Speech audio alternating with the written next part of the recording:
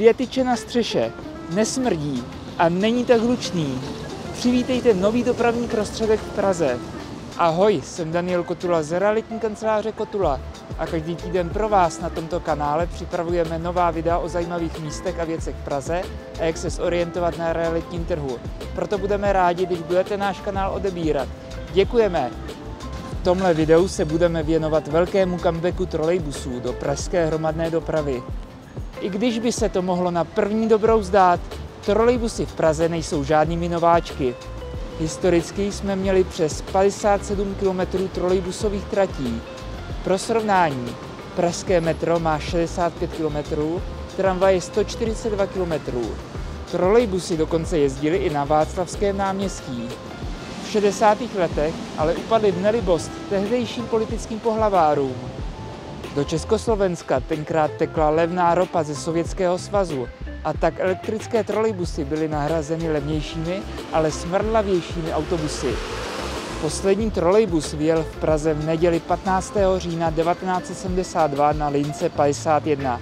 Šlo o legendární Tatru T400, kterou si můžete na vlastní oči prohlídnout v muzeu MHD ve Střešovicích. Přesně po 50 letech se tak trolejbusy dočkají znovu skříšení v ulicích Prahy. A paradoxně to bude znova z politických důvodů. Elektrifikaci hromadné dopravy totiž podporuje dotacemi Evropská unie a naše hlavní město toho využívá. První novodobá trolejbusová linka se začala budovat v lednu tohoto roku a už dnes se s ní můžete ve zkušebním provozu svézt. Vede z Palmovky do Myškovic a nahrazuje stávající autobusovou linku 140 a my ji dnes určitě vyzkoušíme. Tohle předbíhám. Pojďme se nejdříve podívat na to, jak budou nové trolejbusy v Praze fungovat.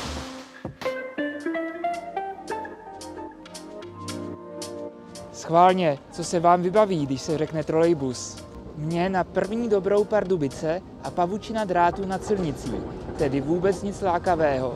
V Praze budou trolejbusy trochu jiné. Budou mít totiž baterku a tak dráty nad silnicí budou potřebovat jen v půlce délky linky. Například na křižovatkách, kde by to bylo zadrátované nejvíce, bude trolejbus projíždět právě na baterku. Pro vedení drátů město částečně využilo místa stávajícího veřejného osvětlení, kdy původní sloupy jen vyměnili za nové, ale přibylo také spousty nových sloupů. A čím se bude jezdit? Na lince bude fungovat 15 trolejbusů českého výrobce z Libchav, který dodává Praze i autobusy. Pro fajnšmekry doplním, že se jedná o typ SOR TNS 18. No a teď se pojďme projet.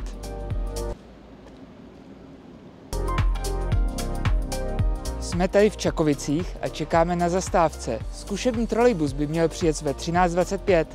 Tak to vypadá, že už přijíždí. Já úplně nevidím rozdíl s autobusem. Je to akorát trošku těžší, jinak to vypadá úplně stejně. Co je trošku jiný, že trolejbus nemá vzadu sedačky, ale má tam obrovský kufr na baterku.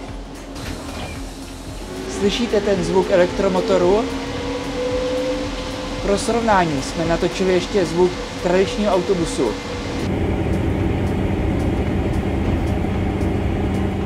Jedno je ale jisté. Na trolejbusy si musíme začít zvykat, protože město s nimi má nemalé plány. Už teď je jisté, že v roce 2024 se trolejbusem svezeme z Veleslavína na letiště. Osobně tomu moc nerozumím. Proč se dělá nová linka trolejbusu za 350 milionů korun, když by šlo jednoduše položit koleje?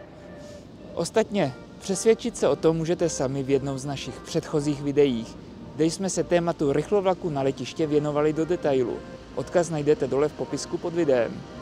Zatím to však vypadá na to, že rychlodráhu na letiště budeme mít až potom, co vyzkoušíme všechny ostatní existující dopravní prostředky.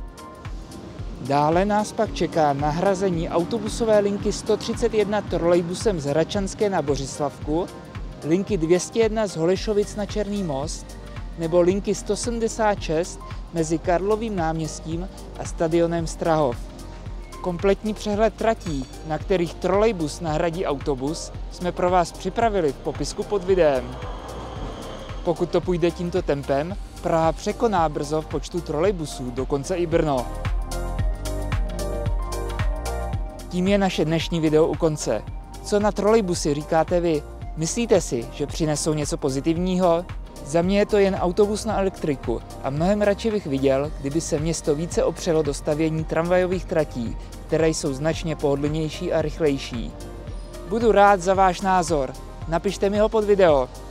Pokud se ale po Praze chcete pohybovat co možná nejrychleji, neskákejte do trolejbusu ani do metra, ale na vlak. Praha v poslední době hodně šlápla i do rozvoje tohoto typu dopravy a na některých trasách si můžete ušetřit dobrých 20 minut. Jaké to jsou a jak z nich co nejvíc těžit? Mrkněte se na naše video, které jsme o pohybu vlakem po Praze připravili. Odkaz najdete dole v popisku. Každý týden pro vás na tomto kanále připravujeme nové video o životě v Praze a jak si ho co nejvíc užít. Proto budeme rádi, když budete náš kanál odebírat.